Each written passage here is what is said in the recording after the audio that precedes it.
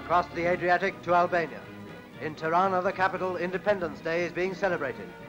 32 years ago, Albania was liberated from the rule of the Turks. But it has been the unfortunate experience of so many small European nations that their periods of independence have often proved no more than breathing space. Sooner or later, some other larger nation comes along to replace their independence with a yoke again.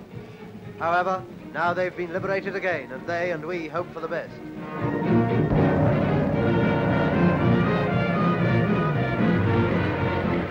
Tirana today is a mixture of old and new. The new part was built by the Italians during their period of so-called colonization. The benefits of Italian skill in architecture and construction made the Albanian capital a fit place for the visits of Italian secret police and fascist thugs.